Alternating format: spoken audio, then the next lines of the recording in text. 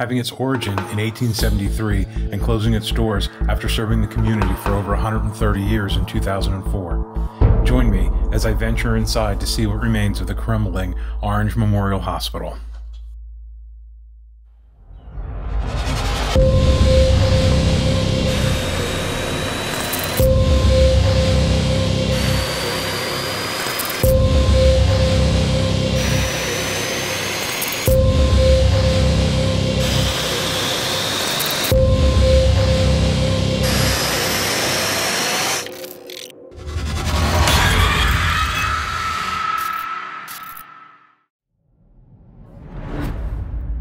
First and foremost, welcome to 2023. We are so glad you're here with us. We want to wish you all the very best this new year. To update everyone, I'm recovering well and slowly getting back to new and exciting places. We are very hopeful that Jess will be joining us much more this year and are looking forward to that. Lastly, we continue to do the monthly live stream with some great explorers, get to know them better, and share them with you. Don't forget to like, comment, subscribe, and share this video. It really does help the small channels out. The hospital center in Orange dates back to 1873 when a disused firehouse on Lincoln Avenue was donated to start a hospital. There were several hospitals a few miles away in Newark, but as the city began to grow, they needed their own. Just a year after being founded, the firehouse was proving to be inefficient in caring for the sick. A home a few blocks away was rented out and became the new Orange Memorial Hospital. At this point, in the late 1800s, it was common for hospitals to function out of houses. In 1881, local philanthropist Joseph Whipple Stickler donated the land on South Essex Avenue for the construction of a new hospital. A year later, the new structure was operational. In 1885, a training school was built for nurses adjacent to the new hospital building. The hospital was expanding rapidly, and a new building called North Building was built in 1906. The North Building rapidly became crowded, and an addition was completed in 1908. North is the oldest extant building on the property.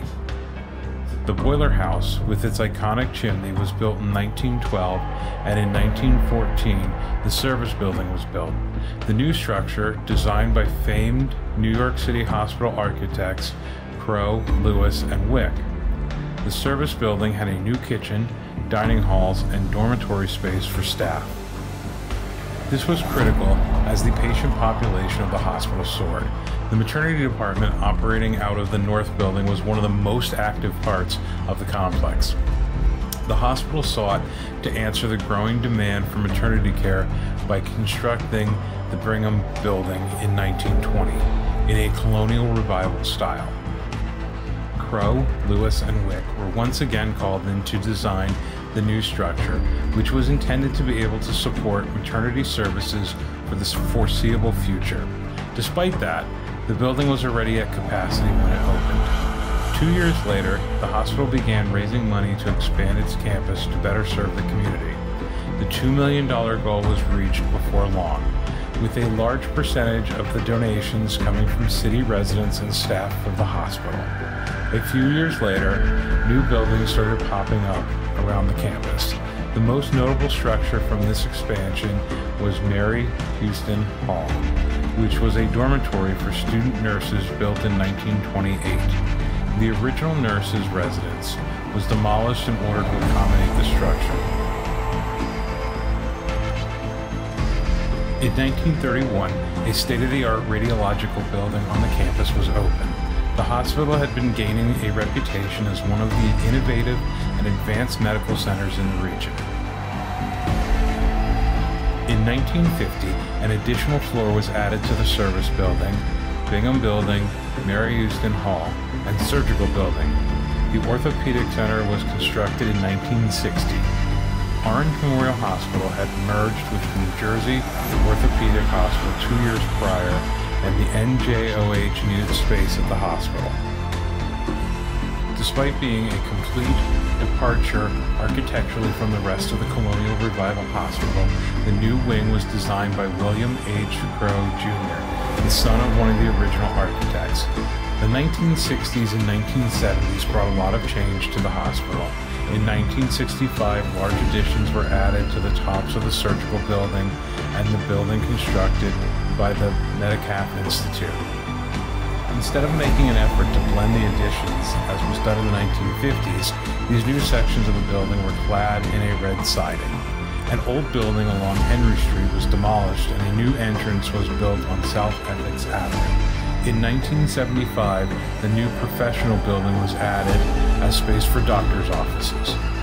Over the years, the facility started to decline. By 1998, the hospital was purchased on the brink of bankruptcy by Cathedral Health Systems in Newark. However, they did not take on the hospital's existing debt. In 2002, departments were shut down by the State Health Department due to unsanitary conditions and improper cleaning of tools. Despite over a century of history serving the community, the hospital center was shuttered in 2004 after a vote by the board of directors.